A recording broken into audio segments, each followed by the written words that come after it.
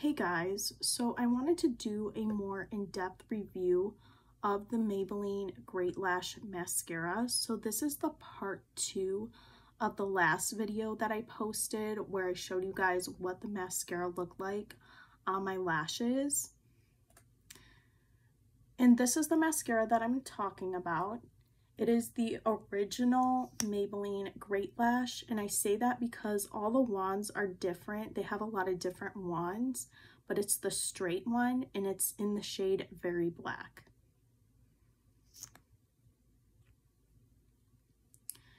Okay, as for the rating, I gave this an 8 out of 10. I think it's a really good mascara, but I do think it is a very natural mascara. It gives you a lot of length, but not a lot of volume. As for the curled versus non-curled side, on one side of my lashes, I did use a lash curler just to see the difference and show you guys the difference. So for the overall thoughts on the curled side, the lashes look darker and fuller, not as thin.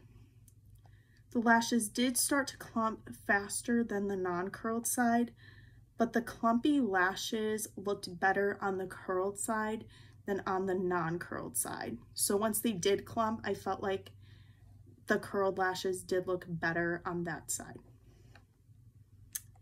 It did seem like the amount of lashes was less on the curled side, just because it appeared to be more, like a little bit more volume, not much, but it did look a little bit fuller. Whereas on the non-curled side, it did appear like I had more lashes. And then I felt like on the curled side, the lashes were a little bit less natural looking, you know, because they weren't as thin. As for the non-curled lashes, I felt like it gave you more of that very natural look that imitated your actual lashes, but just darker and longer. But the lashes appear a lot thinner than on the curled side. So you had really thin lashes. So if you like that more natural look, I think not using a lash curler is better. The lashes didn't clump as fast either. But when they did start to clump, which is after layers, I felt like it did look worse on the non-curled side than on the curled side. So I would say if you want to not use a lash curler, just make sure you're not applying a lot of layers.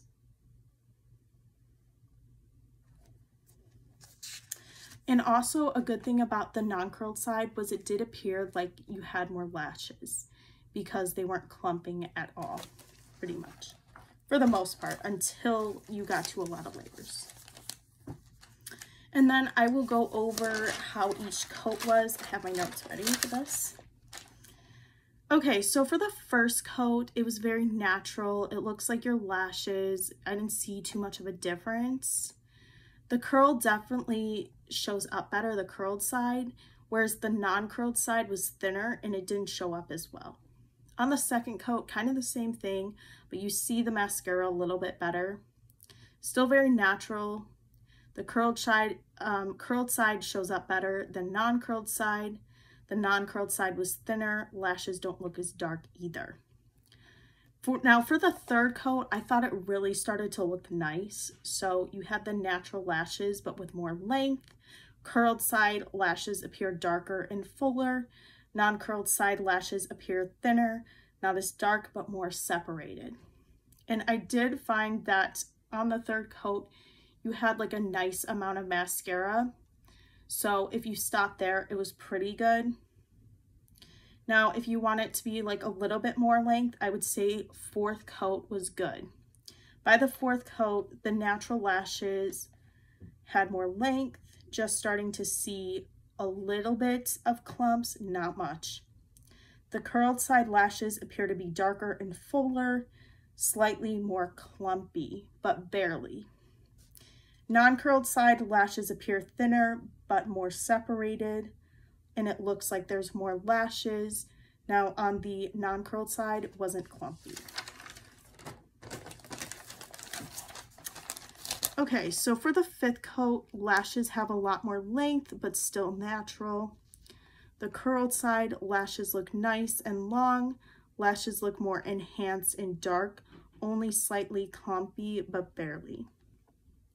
On non-curled side, lashes look slightly more clumpy and lashes are thinner. Now, for the bottom coat, this mascara, basically, you could barely see it the first coat. The second coat, you saw it a little bit better. And obviously, the more layers you did, the more it would show up. I didn't love the mascara on my bottom lashes, but it was okay. And that is overall all my thoughts on the Maybelline Great Lash Mascara.